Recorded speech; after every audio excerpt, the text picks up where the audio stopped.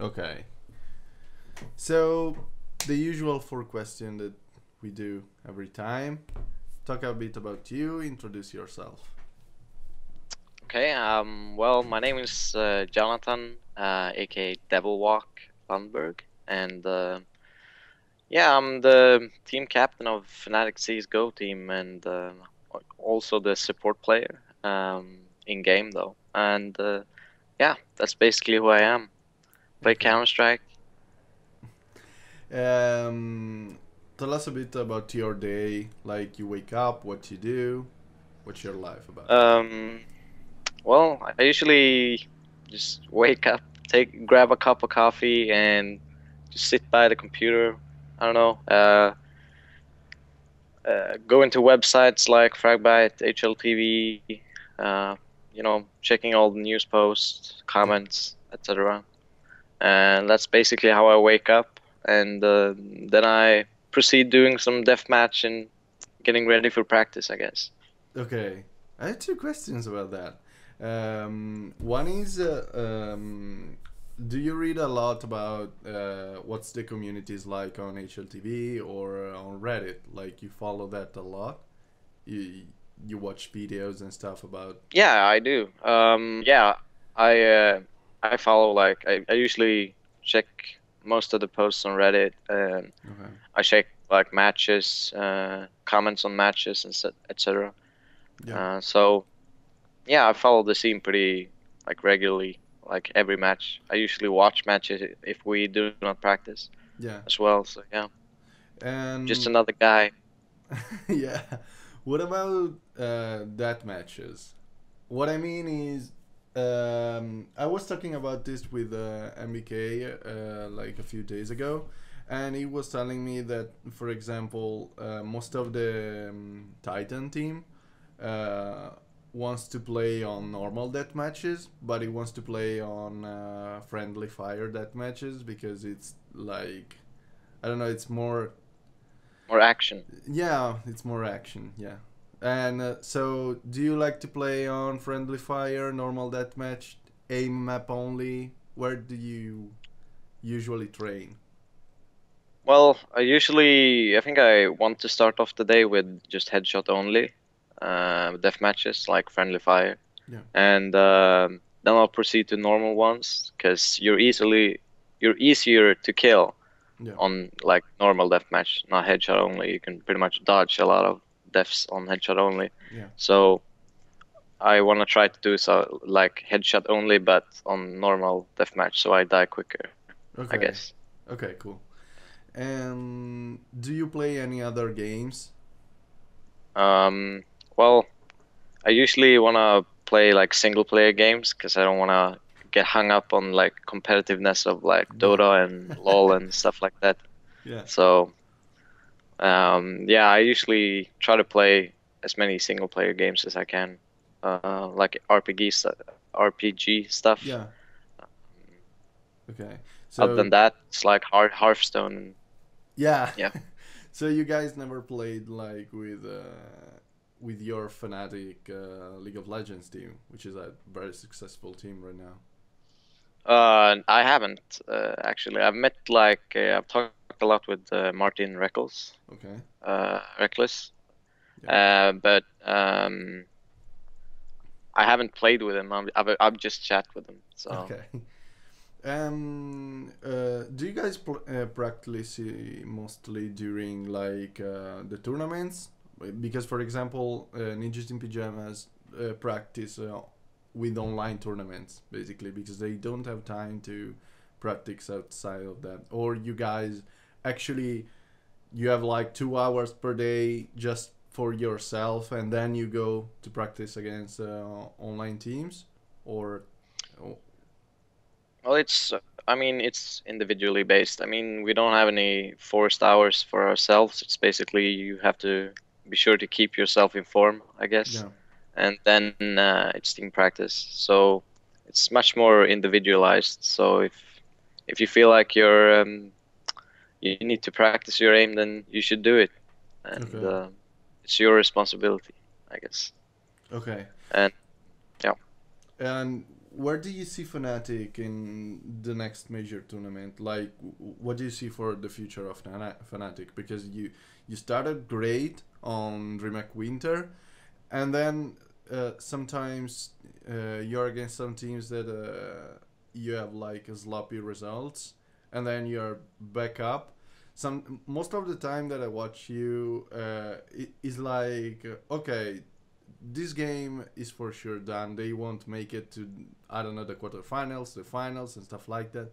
But then suddenly you start, I don't know, something clicked in your team, and you start like winning and winning and winning and snowballing. So where do you see the future is going for Fnatic? Do you feel like you can grow? Um, I feel we have a lot to grow. I feel we are experienced in one way, but we're still very very new. Mhm. Like we we don't have the experience of example NIP who's Mhm. been playing tournaments in 1.6 and all Yeah. that. But I see a bright future. I mean, I think we have a lot to develop, and we still have pretty good results, even though we still have that gap of development we still need to Yeah. reach. So I can see us being top three in every event. Okay. Um, but it's gonna be hard. I mean, every team is developing so fast and so good right now Yeah. that basically everyone can beat everyone. So on a good day, we'll definitely be top three on every event. But Yeah. you have to make sure that happens as well. So Yeah, also we saw like Valve finally after like 2 games made, they stepped up and they start to put money in the tournaments. So a lot of team that before like because I have all the friend list of you guys, so I saw like a few times back when Titan were very games, for example. I was always seeing like Titan and Ninjas in Pajamas, Fnatic, and some others, like always on Counter Strike Global Offensive. But other teams, they were like playing other games and I don't know, doing other stuff. Now that actually the CSGO community is growing and growing, and yeah. the tournament's money is always bigger, I see that everyone is playing Counter Strike. Like, yeah, you guys are like the one of the most innovative team right now, in my opinion, like you and Titan. You always come out with new strategy, cool tricks, cool smokes, flash, retake, and stuff like that. And you find new things on maps like Dust 2 that are out for like 10 years or so. How do you guys do that? Like you practice all five together in thinking about those stuff, or you're just there's one guy that came out with all those kind of things. Um, it's kind of split, but I think most of the work is done by Pronax, the Okay. in-game leader. But like small moves and uh, there's so much individually based thinking about it as well. I mean, small moves like on sites and stuff like that. For example, when Flash or Schneider holds together, they'll Yeah. do some moves, and I think they just come up with them on the spot a lot. Yeah. Especially Flash is very, very, yeah, he's very good at that. And but tactics wise, it's basically only Pronax who puts in all the hours, and Okay. I talk with him, but Pronax is the brain behind all of it, I Yeah. guess. Okay.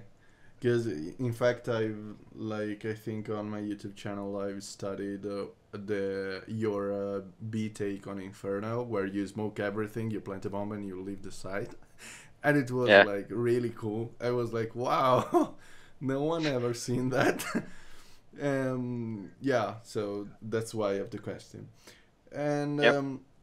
what do you think about batting in CS:GO? Like, I don't know. Do you? Well, first of all, what do you think about it? Like all the time. Well, it's good because there's good aspects and there's bad aspects. Yeah, The good ones are that like some games get a lot more interesting just because of the betting. yeah, So just some random online match could have like 40K viewers yeah. Like we saw the other Uh, day, the bot versus bot thing. There was yeah, yeah, CS:GO Lounge. Yeah, all the people was it's watching like only for 20K. items. Yeah, Yeah, yeah. So I mean, stuff like that get more exciting, but so that's good. But the negative part is, I mean, there's a lot of about betting right now. It's like every match, it's basically you watch it because you bet on it, and yeah, when people lose their skins, they get mad. They start flaming players, yeah, and that's the negative part. But I don't know. I think betting is good, but I might myself, if I could control things, I would set a limit, like an age limit on betting. But mm. I guess that's just me. Like people with maturity to actually handle their own decisions and not blame everyone else, I guess. Yeah. I believe it's just like it will be like this. I believe for a few months, and then it will settle because it's like in every sport you can bet. Yeah. On esports, we are just not used to. So we are reacting in a different way. Like if I lose all my skins, I'm like, oh fuck. But there are some people, yeah, that gets really mad and invested, and Yeah. they were like DDoSing and stuff like that, which is really silly because it doesn't solve anything. But still, No. yeah, I believe we just have to wait. It's not the age limit can be a good thing. The problem is to actually like control the age of the Oh, people. yeah, yeah, On internet, you can say whatever you want, basically. yeah. But yeah, that's pretty much it. So yeah, about the community, the flame and stuff. Since this question is not directly about you, so does JW suffer a lot from all the bashing and insult that he gets from his aspect? Let's see.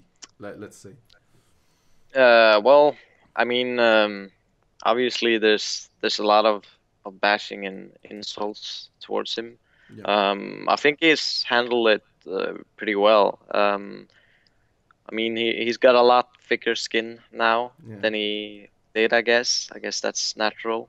But I mean, people bash him, and he even answers messages and try to explain uh, what happened. It's usually because of the Bucharest video. yeah. Um, so I mean, I think he's handled it with maturity and still try to explain to people what happened and why he reacted the way he did and Yeah, I stuff like mean, that. So what what most of the people doesn't get in this like in this world, in this esports world, is that a lot of us are just kids.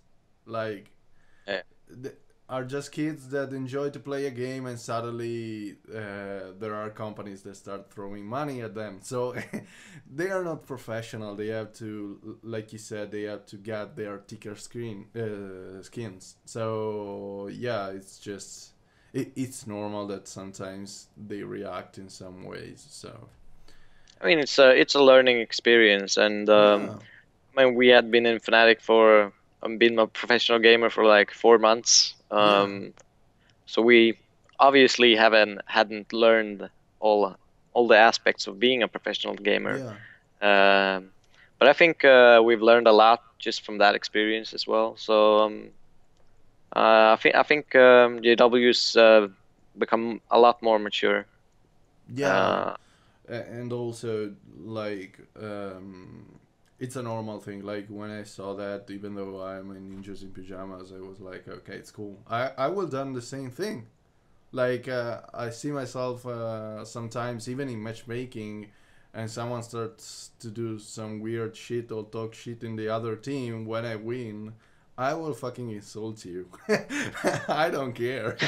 Like it's a normal thing. It's sports. That's how it works. And yeah, a lot of people that bashed him for Bucharest, for example, they need like to watch other esports because If you go like to a Call of Duty LAN, it's worse, like a lot It's worse. yeah. Yeah, I've seen videos. It's pretty it, hectic. yeah, and so it's normal the bashing. Like they don't need to put all those drama in it, but the drama is cool. I mean, it brings more people into the community, so it's fine. Yeah. Who's the one in the team that keeps everyone cool, like calm everyone? It's I Karn think or it's it's Karn is a big part of it. Yeah. I think everyone helps when they are not like not cool, I guess. yeah. Everyone wants to help to keep everyone cool.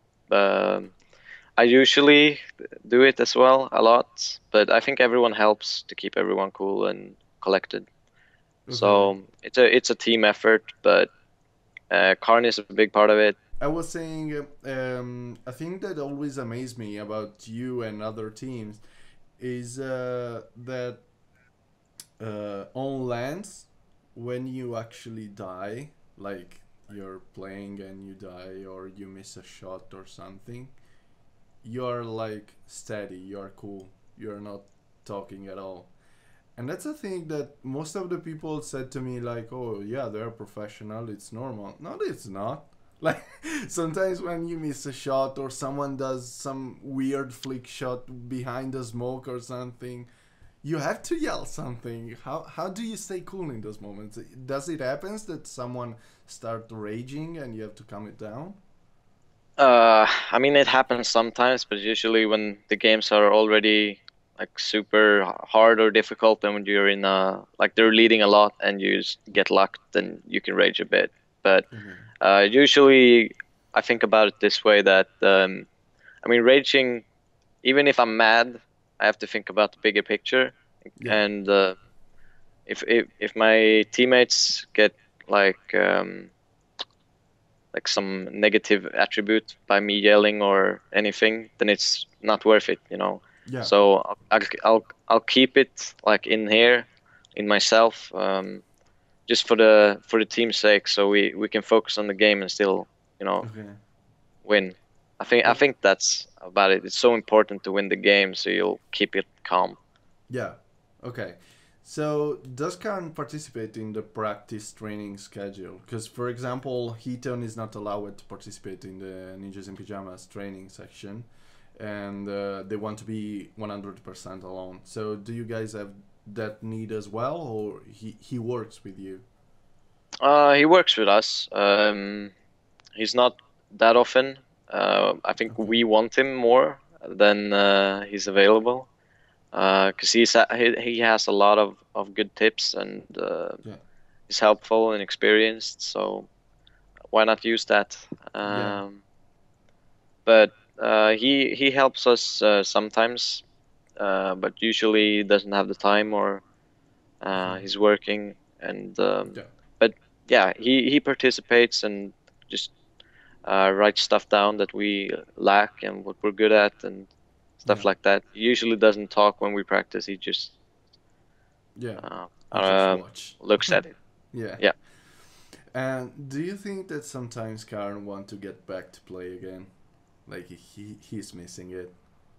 yeah, I think so.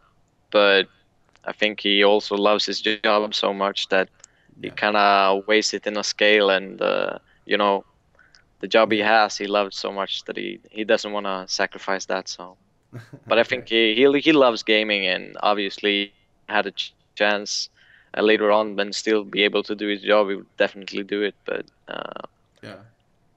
Okay. you know, So final question: do you have any shout out where people can find you? Usual stuff. yeah, you know, I want to thank my sponsors, you know, for making my life possible. Yeah. The fans, obviously, checking materials at YouTube, you know, watching the games, betting skins, whatever, you know. Thank you guys. And Karn, I always want to give him a special shout out because he's so awesome. Cool. And you can find us on like Fnatic.com, Facebook, Devilwalk Seas I'll, Go, yeah, I will put Fnatic all the Devilwalk. links. Yeah. I will put all the infos on the description. And thank you for having this interview, I Yeah, guess. thank you to allow me to do this. Yeah, Okay. no problem. Okay, cool. Hey everybody, it's Cutie Bear again. So I hope you guys enjoyed this interview. I put a lot of effort in it. You will see some stuttering sometimes or just some editing mistakes, but actually they are not. I had to edit the video because we had some internet problems during the interview, so I had to cut some parts. But everything is in there, so you can see pretty much everything. Devilwalk says hi, by the way. So I'm here for that. And guys, just tell me who you want to see in the next interviews, and keep up the feedbacks. Just push the like button, push the subscribe button if you're not subscribed yet. Comments below the video. Tell me what you want to see, and because that's what it helps me. More you are, more I can get people to work with me. So I hope you guys had an amazing day, and see you guys next time. Bye.